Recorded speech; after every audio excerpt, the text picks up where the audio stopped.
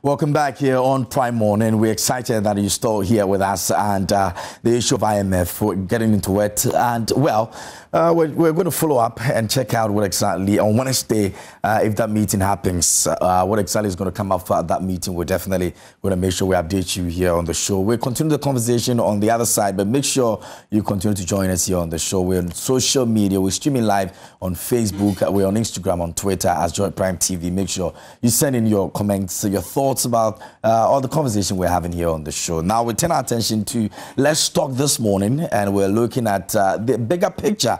Now, you know, going to the IMF comes with its consequences and other things that would definitely be a problem for the ordinary Ghanaian that is living and trying as much as possible to, you know, get to have a better life, if you want to put it that way. But there are so many things that are involved, and this morning we want to take our attention to it and see how best we can, you know, have that conversation that will tilt towards making us have a way of strategizing our lives and assessing what situation we are in at the moment. In the studio with me, I've got in here Petra Abba Asamoah, is a marketing practitioner and author. She's going to be helping us look at the, you know, mid-year assessment and re-strategizing, and hopefully, you know, we get to, you know, look at things around us and see how best we can make life better for us. And also in the studio with me, I have Scofrey.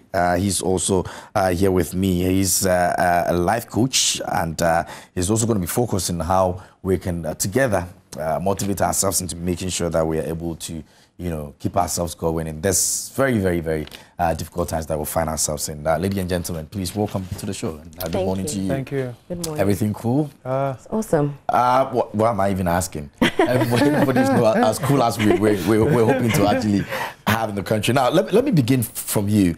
How do you see the situation we find ourselves in right now as a country?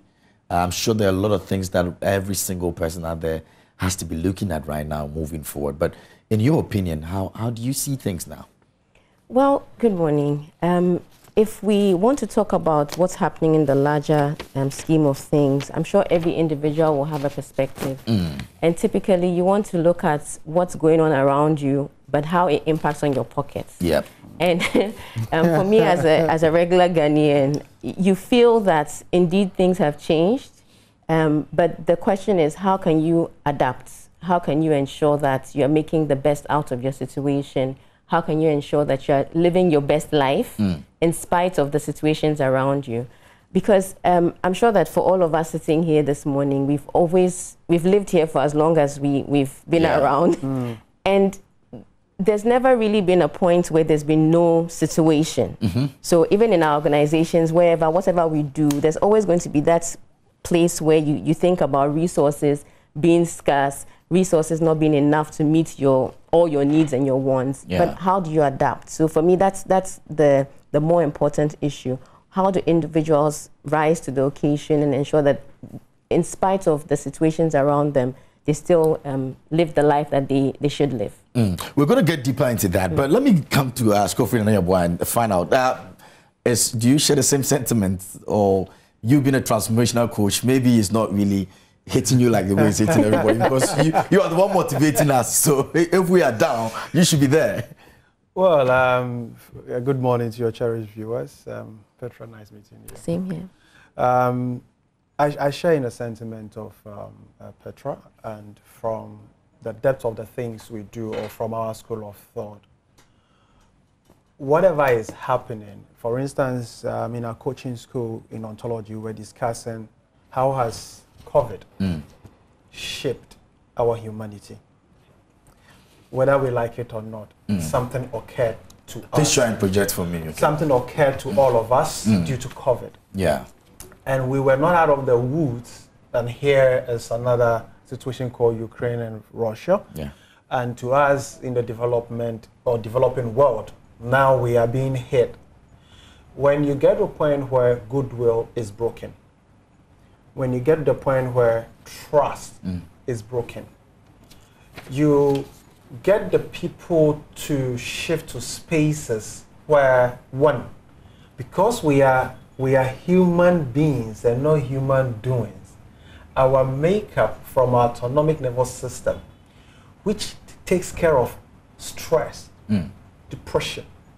Now, most of us, two things going to occur. People are going to get hyper. Okay, that is our sympathetic system. It's going to go hyper because you want to fight and keep on fighting and keep on fighting, and you want to be productive and everything. There are others to the shock will get them to wind down into depression, and that is the moment where we need leadership. And our body is designed also in the area of resilience, for instance, for wisdom to prevail. Okay. So at this particular time, it is very important for us to pursue wisdom so that the body will come to a certain point of congruency to allow us to decide based on the knowledge available to what is pertaining. There are a third group of people who will still be in the denial, and they are the most dangerous ones, I fear, to even be around. The denial because of loyalty, blind loyalty, that nothing of this sort is happening. Then we run away from the reality. And most often than not, there's something we call like reframing. So whatever is happening is a wake-up call from top to bottom. Well, like I agree with Petra. Whatever also that is happening there, you, the individual, two things is going to occur. Is your body going to see through the situation as opportunity emerging, or you are going to see through it as problem that can block you from coming forth to become the best of yourself? So this is where we are. This is where we are. Now, you can also send in your thoughts, and a bit later we'll try and see if we can open the phone lines for you to share, your sentiments with us here on the show. I've got Scofrey in the studio. I've got Petra also here with me. We're taking a look at the situation we find ourselves in, trying to assess ourselves, re-strategize, and see how best we can continue to even survive in the first place. Now, survival is the thing right now, but in a situation where someone has been living a certain lifestyle, and now you're faced with this, it's a struggle for everybody. How do we now try and look at it from the other side? So the first thing you need to do is not fret. So don't react instantly. That's the first thing. That already. Yeah. So my first advice is pause. We need to just take a step back and pause. Let's think about what we did during the outbreak of COVID. The running helter-skelter really doesn't help anybody when you're in a situation of trouble, quote unquote, for want of a better phrase. Pause. So just pause, calm down. And then look at what your current situation is. Look at what you do have available. And again, I want to really focus on what is rather than what is not. What do you have? So you earn 1,000 cedis a month, and you're saying that 6 months ago, 1,000 cedis could give you this type of lifestyle. 1,000 cedis now may not be able to give you that type of lifestyle you had 6 months ago. But what can it do? Take stock of that. And the most important thing I would say is that begin to cut your coats according to your material, not according to your size. That would be very useful now. Yeah. Yes. So if you have 2 yards of fabric, and I sell cloth, you need to be able to recognize what type of style can this sew for me. It might not necessarily sew a long gown like you would have wanted it to do 6 months ago, but what can it do for you now? So figure out, what can I do now? Another very important practical thing to do is you need to cut back on the non-essentials. Okay, some of the things are nice to have. Some of the things that we do are luxury things, but we need to ask ourselves, what are the important things that we need to have? What are the important things we need to do? For instance, we're thinking about the cost of fuel, and everyone is saying the cost of fuel has gone up. What can we do? Non-essential travel, non-essential trips. If it's not important, you can cut it out. Is it possible that you can carpool with colleagues at work? Can you cut down on some of the rounds? Google Maps is very useful to helping you cut down on routes that have traffic. So things like that. Adapt solutions that help you live within your means. And that, for me, is the key thing. You need to figure out how to live within your means. When you're outside of what you're able to do, stress becomes an issue. And stress is a natural phenomenon of life, but you can manage it. So if it's not important, it's not necessary, you can cut back on it. And one of the biggest stresses now in our generation, I'm sure Scofrey will agree, is this penchant to want to catch up with the Joneses, to want to be like everyone else, to want to live a certain lifestyle. Take stock of yourself. and decide for yourself what your life journey is, where you should be, what you can do, and just focus on that. Because if you want to mark yourself according to other people, of course, you're going to find people who are more better than you. Yeah. You're going to find people who you are better than. And all of those things create either a false sense of success or false sense of importance. So focus on yourself. What am I? Where am I heading? Where am I now? And how can I get there? One other thing you may also want to consider is looking at your life as a marathon instead of a sprint.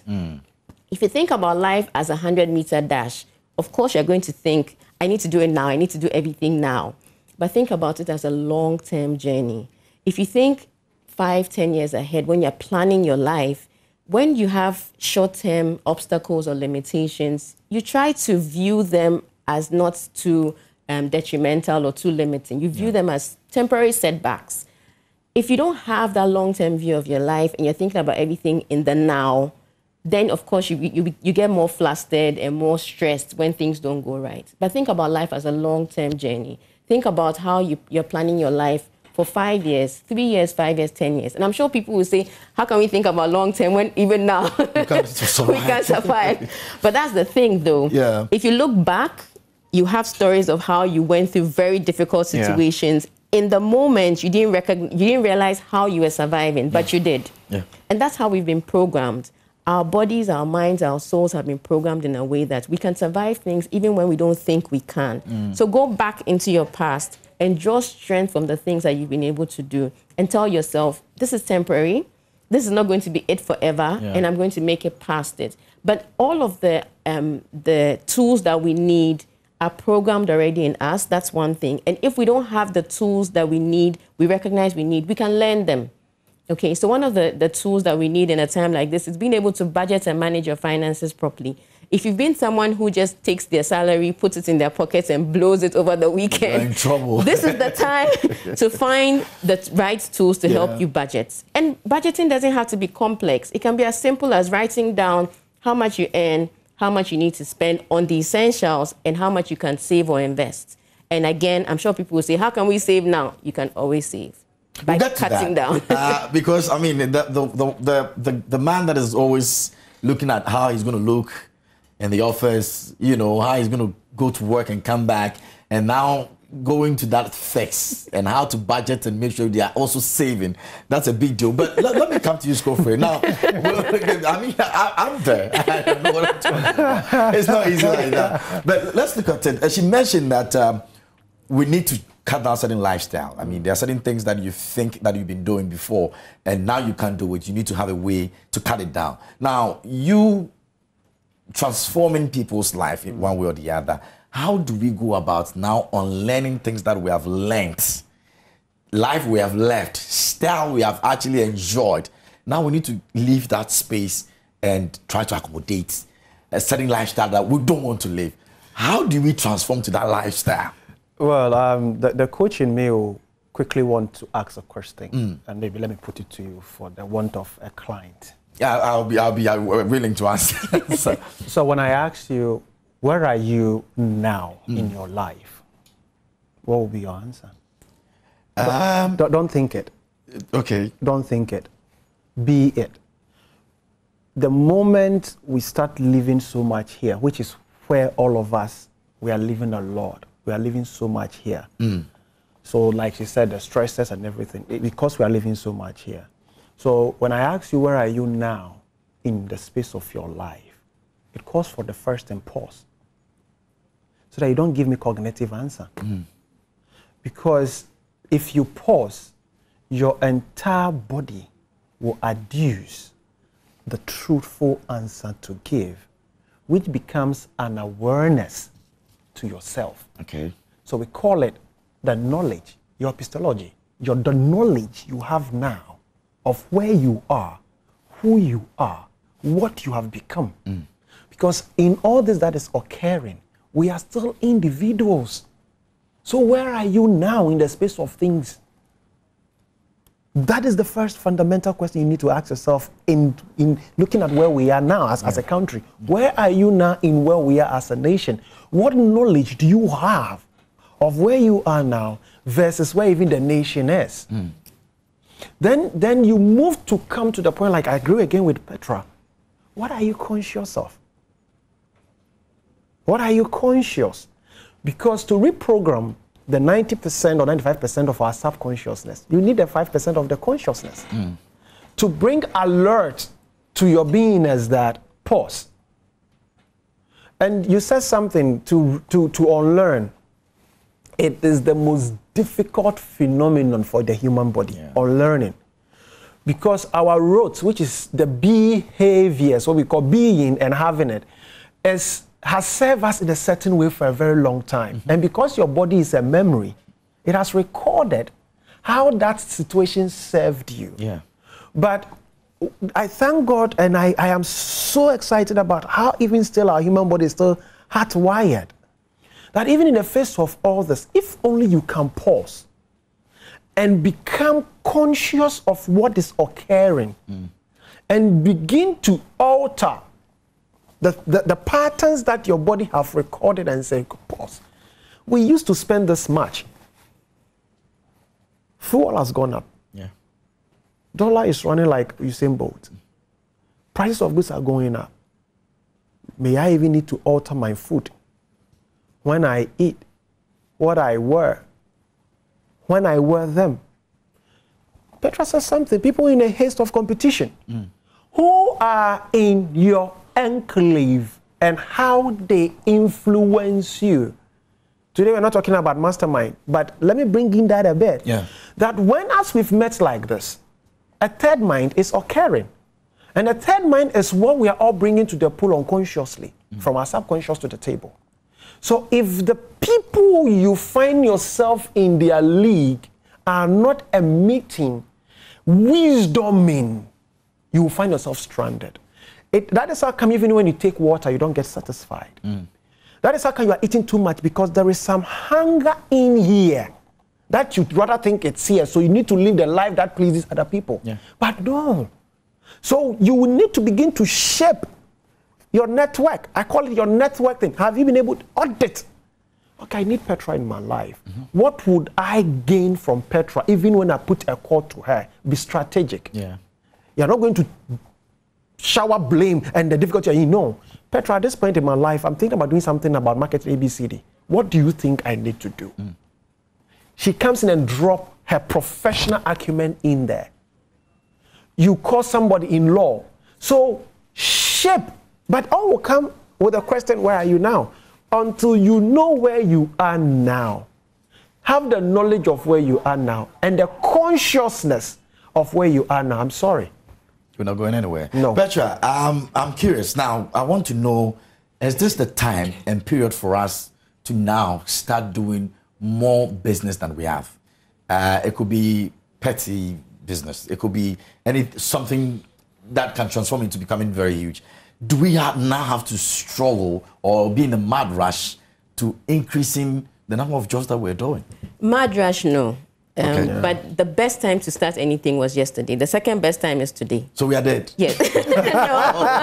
Or not yet? No, we are not. So yes, I am definitely an advocate for multiple streams of income. There are more things that we can do to generate income for ourselves than we usually do.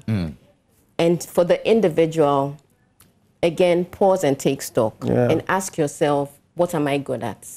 What are the things that come naturally to me? It may not even be what you're doing as a job. It can be something that you can monetize on the side.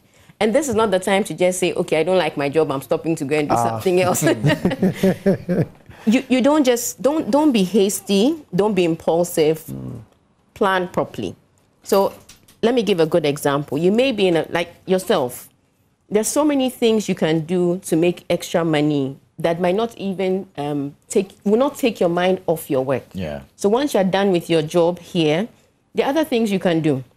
There are other skill sets that you have to find a way to monetize them. And it may not come immediately, but you have to have a plan. Again, that's why I say have a strategic plan for your life. If you're able to take stock and say, this is where I am now, this is where I want to get to, what do I need to get there?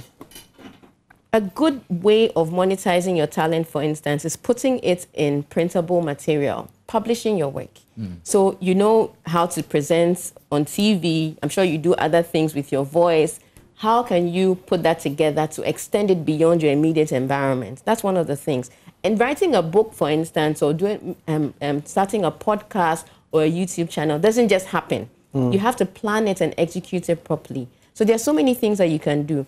But again, it takes you being able to plan properly so you can execute it well. Okay, so that's one of the things. Because not being careful and failing can also be very depressive. Yes. Especially with the times that we find ourselves in. But failing is also part of the learning process. True. I think that generally as a culture, we've demonized failure so that when people fail, they're not able to come back from their failure. But failure should be perceived as part of learning. So what didn't I do well? If you can see it as, I tried something, it didn't turn out well, can I backtrack, retrace my steps and see if I was supposed to go right, I rather went left, and that's what caused it. So let me go back to that junction and take the right turn instead of the left turn. It's more progressive than seeing failure as bad, which is a problem in our society. So when people start a venture and 6 months down the line, we don't see them, we laugh. We say, oh, they tried it and they failed. Yeah. But now they know what not to do. So again, back to the individual. Think about failure as part of your learning process, as what not to do later, as learning how to be better. Think about it as phases of life. So the young person who is doing national service now or NAPCO or whatever they are doing and is thinking, I don't really like what I'm doing, I'm not being very productive. There's no experience that is wasted. What you're doing, sitting at the front desk, and I worked in the front desk in my first job. And some of the things I learned then are useful to me now. Being calm in the face of difficult customers, being able to manage multiple people when they walk into you at the same time. So you're on the phone, someone walks in, you have an email, what do you do? All of that type of experience comes into play later on in life. So don't think about your struggle as, this is a struggle, it's weighing me down, I'm going to collapse under it. It's part of life. So view life, again, I said view life as a marathon with different phases. Sometimes you're on the mountain, you're having a high. Sometimes you're in the valley, you're having a really low moment. But think about it as these are transitions. And as I transition through the different phases of my life, I'm going to go through different things. But I am equipped, I can be equipped to face it and to survive. And not just to survive, but to also thrive. And you agree with me that failing in an IMF situation is more depressing than failing in an ordinary, without IMF, of course. You know that there are a lot of things that you can do for yourself, but when you know you're in the IMF situation and you are failing, that can be a bit depressing. Let's look at the positive side of things. How is this going to make us better? How is this going to improve our situation? I know there's the politics of it, there's the general conversation, but let's go back to what is this going to mean for us? That's even in situations of war, people make money. Yeah. In COVID, people made money. Yeah. So it's you just pausing, like Scofield said, what are the opportunities here? What can I make out of this situation? And it does take some intentional introspection, and it does take extra work. Because whilst everyone is screaming and shouting and saying nothing is working, people are making money. Absolutely. Yeah. That's very true. Now, Scofield, let me get back to you and find out who are some of the friends we're supposed to be keeping in times like this? Who are those that we have to let them go? I think recently I did a post on Facebook. I think 11 bulleted point or 12, 10 or so, the kind of people I'm keeping in my circle. One of the people I'm keeping in my circle, one of them, or the category, one, people who are in places I'm in pursuit of reaching. So I have amazing global coaches in my network, keeping them on my social media to be able to glean from them, from Thailand, from US, from UK. I participate in our monthly breathwork exercise from my alumni in the US. I have my master MBIT coaches.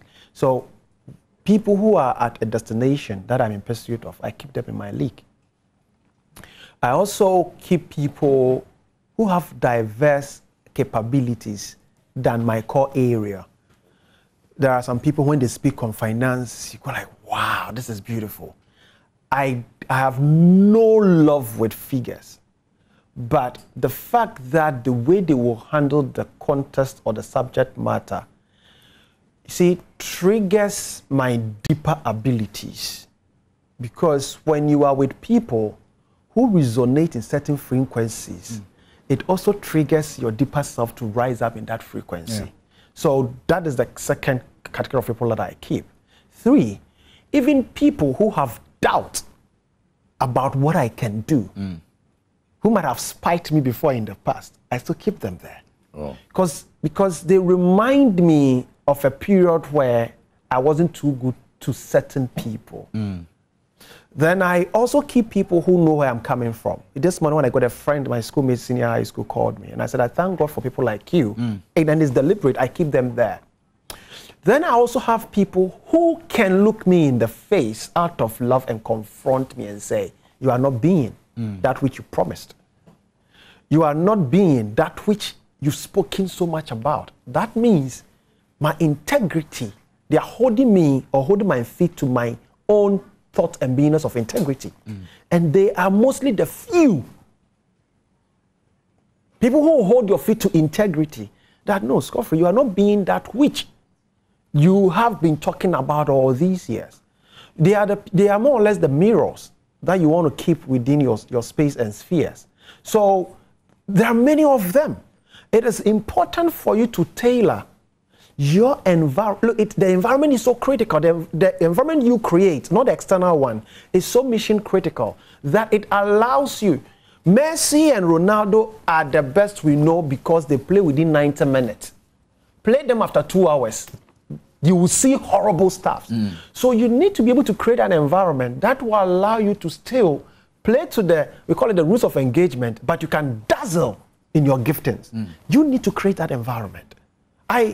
I don't keep larger friends. I want friendship that when we sit like that, I know something will care. Yeah. I know we can glean. I know I can be vulnerable. Recently, one of the greatest researchers, Stephen Borges, he said that in actual sense, creativity thrives when love is the space, not when we are in a haste like this. Creativity won't work. We only become productive, but we don't peak perform because there is the absence of love. So when even your own self-love to come to the understanding of who you are is not there, when your melanin is so low, when you want to live like other people, you don't know what I have survived to come to this significance, but you are fixated about my significance. You won't get it. But when you are able for us to exchange and talk, Petra is doing this here, Scoffrey is doing that there, and we are able to share our candid experience, not the massage one, not the ones that come as like energy drinks, not those ones, because people need food supplement to sustain the body. So if your environment is full of energy drinks but no nutritional supplement, and remember the environment, you are part of it. So what do you bring to the table for your own self? And then lastly, what I would say is that whatever you say, interestingly, your body also listens. There are some of us, your body don't trust you. A lot of us, our body does not even trust us because we say something different and we do the other. And in our doing measures who we claim we are being, and in self-deceit. So when we can do the proper, I don't call it troubleshooting anymore, significant shooting. Because if you can identify that you have some significance on this earth, emanating from the purpose you have discovered, you will begin to look for ways that you can love the life you live without being through any pressure. Petra, now we have people that one way or the other depend on us.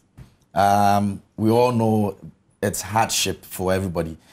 At this moment, who are some of the people we're supposed to help when they need us? And those we're supposed to say that, you know, I could have done it, but now I am not in the capacity to do it. I know it's going to come with a lot of backlash from people who you are not able to help and some of the things they say to you, but we have to all make sure that we're surviving. How do we go about that?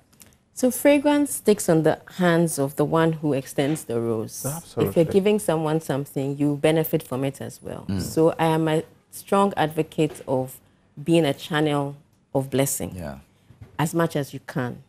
And you can plan that blessing. Okay, so you don't say that, again, back to the 1,000 cedi income. I earn 1,000 cedis, I have to give out all of my 1,000 cedis just to prove that I'm a giver. A lot of people do that. Yeah. That's one way. Think about what you can do, and that's the thing about giving. Sometimes it has to be sacrificial. It has to be sacrificial to make meaning. So in a family situation where you are the one who supports maybe your younger siblings or an auntie or an uncle in a particular endeavor, it's not necessarily the time to just say you're cutting them off. You can have a conversation with them. So if you're paying school fees, are there parts of the school fees bill that can be shaved off that are not necessarily need to have? They're not essential. So maybe the child or the individual is attending some extracurricular activity that is not core to the curriculum. Can that be discounted? Can it be pushed to another time? You can have conversations like that. But again, we need to be upfront with people who depend on us. And I'm a parent of 3 children. If you can't afford something, it's important to let your children know that you can't afford it. Don't create a perception of what you are not to children. Whether they're your children or other people's children, but they depend on you. Let them know. And children they're wise. They have they have sense. Yeah. They know when you are being truthful to them. If mommy or daddy is being truthful, they can perceive. They're perceptive. They know. Even children from a very young age. So explain to them. One of the things I've done with my children is when we're going out to the mall or whatever, we go with a list. Okay. And from a very young age, I've always told them, this is the list. This is what we're going to buy. If you want anything outside of this list, we'll have a conversation. So I used to do something when my 2 older ones were quite young. I'll tell them, okay, you have a budget of maybe 5 cedis. And you can buy a drink or buy something, but 5 cedis is your budget. And sometimes they come back to negotiate and say, Mommy, can I have 2 cedis extra? Or I'm buying something for 3 cedis. Can I keep the 2 cedis with you for later? So you can have those conversations with them. So be real with the group of people that you're interacting with. Let them know. Don't do things outside of your means just to prove a point. But also don't not sacrifice. Love sacrifices. Love gives sometimes, even when it's inconvenient. But let it be love. Let it not be fear. There are things we do out of fear. What do people say? Yeah. If I don't go to that wedding, yes, if I don't go to that wedding, I don't wear the cloth everybody is wearing to that funeral, they'll say, maybe I'm broke. That's fear. Do it out of love. Do it because Kofi is my friend and he's having this particular event. And I really feel that if I show up there, it will mean a lot to him. So I'm going to show up. Don't say, if I don't go to his event, he won't come to mine. Like people say, if I don't go to a funeral, when I die, nobody will show up. Well, you won't know when they don't show up. But do it out of love. Don't do it out of fear of what society thinks or what society will say. Do it out of love. So if you're showing up for people in your network, let it be because you love them, they are important to you. And if you do it out of love, it's easier, even when it's from a place of sacrifice. It's much, much, much easier than doing it out of fear and saying, I'm not sure what they will say, let me just go, even though I don't want to be there. So have honest conversations with the people around. And as you continue to present your authentic self, the people who depend on you know. They know when you don't have it, you don't have it. When you have it, you have it. Because they know that when he says, I do, I'm going to do it. Yeah. They know that when you say you won't do it, you won't do it. And they know that when you say you won't do it, it's not because you just want to be wicked, but there's actually a situation. So your authentic self is better presented all the time, but even more in situations like this. So we've done the assessment for this mid-year, and we're looking at economics, speaking about the fact that there will be more hard times in the coming months ahead of us. Now, projections into it, I want to find out from you, Skofri, what are some of the things that we're supposed to be doing before the year runs out? Because that's where more hardship will be coming anyway. I mean, unless by miracle something happens and everything changes. But projections into it, what are we supposed to be looking at? I think the first thing we need to look at basically is first, you the individual. What is the total summation of your mindset of what is occurring? What is the total summation? I'm choosing my words very carefully. I'm not saying what your total thinking. Say your total summation. Because when a situation occurs, let's say, what do you feel about it? There is, what do you think about it? What is the experience about it?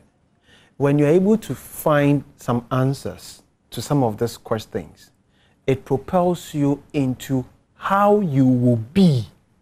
Because behavior and stuff, it comes from beingness. So if you will need to begin to have frank conversations, like Petra said, with people in your circle, you need to start. Learn to say no. Because a lot of times saying no is actually evidence of self-love. Okay. Because I can't give you what I don't have. I can't give you what I can't give to myself. So learn to also say no in this moment in time. 3, situations that you overcame in the past. Don't bring the event, bring the experience to now. That is what resilience actually is. Don't bring the event. Bring the experience that aided you to navigate that situation. Bring it now, because your body knows that memory. You are only now redirecting the memory to a different path, so that your body will coordinate all the wisdom that is stored in there for you. Become conscious of who is speaking into your life. It is mission critical, because words are powerful. Who is speaking into your life? It boils back to your network. Then 3, one of the things I say to people is, before you pick a phone to call somebody for your need, troubleshoot your need. Is it really, really needful? What have you been able to do about it? Petra, I have a project that is worth let's say $1,000. I'm currently stuck. I've been able to raise $600 out of it. I don't know if you can help me with $200. You see, you give her the space. We call it epigenetics. You give her the space to respond or react. And she will definitely respond, because you've given her the space where response is what is required. But look at this. Petra, Charlie, the project I do, no, Charlie, it be $1,000. So, but me, I don't get one set safe. Charlie, go give me $500. You, that it is your project. You, that is your challenge. You, that is your situation. The only effort you are bringing to the table is empty palm. Yeah, serious. Yeah. How do I come in to support you? Because the moment you think you are only going through something, if you are human being enough, know that we are all going through something. So it will take my love to go out of my way to squeeze perhaps something that should have benefited my family, knowing that maybe it will go a long way. But give me a substance of meeting me halfway. So if you have a need and you are calling on people, begin to assess. Because people present wants as though it's need. You want to wear that flag because you've planned some potebi, you planned some timbi, and you're hospital now. So can you send me some? And you see, you lie in the receiving. And I don't want to say this. Our neurology, our body knows it. This is how we've trained our bodies to be deceitful individually. So we need to come out of our shells and begin to show leadership. We call it personal leadership. Begin to lead yourself. Lead. Cut your coat according to the size of your material. Petra have said it already, and we make it so sound literally, but it is practical. You will not cut your coat, but you want me to bring you my kaba sleeves to fix on your own, so that I will look like I'm giving. No, that blind compassion is dangerous. There's something we call authentic compassion. Authentic compassion. You say you are broke, ne? Would you want to do this menial job for the meantime to mark time and take that meager salary? Yeah. Oh no, I have a degree in this one. I'm above that. Yeah. Fine. Then I have the same degree. I'm doing that same thing, and it is out of that you want me to give you my 1p. Yeah. There's something wrong here. There's something wrong here. But unfortunately, we have to be going. But I've enjoyed this very conversation. I'm sure you also did enjoy it. And you've picked one or two from that, and you're going to use that to better yourself in trying to survive the hardships that we find ourselves in at the moment. Any quick thing you want to say before we go? Take personal responsibility. In whatever situation you find yourself, just decide that I am responsible for the outcome of this situation and plan your movement from that point. And that's Petra. I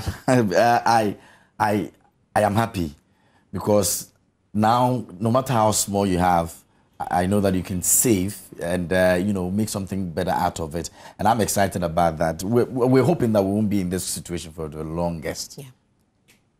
Yes. It doesn't look like Scofield, it doesn't look like that, right? No, I agree with Petra to the point that for me, it is your worldview to what is occurring. Yeah, if it is a problem, it's a block. Yeah. But if I see it as a challenge, I can go around it and get the best out of it. So be the author of your own story. Mm. Absolutely. And that's Scofield Nanaye-Abuah. He's the transformational coach. Join me over here in the morning of our conversation. Thank you so much for coming through. We appreciate you. And Petra Abba Asamoah also joined us this morning. She is a marketing practitioner and an author as well. And you can definitely link up with them on social media. Make sure you go and check them out and learn from there. Scofield has been putting out a lot of things over there, and Abba has been doing the same as well. So make sure you actually go on their pages and learn a lot of things from there. Many thanks for coming through once again. I appreciate you guys.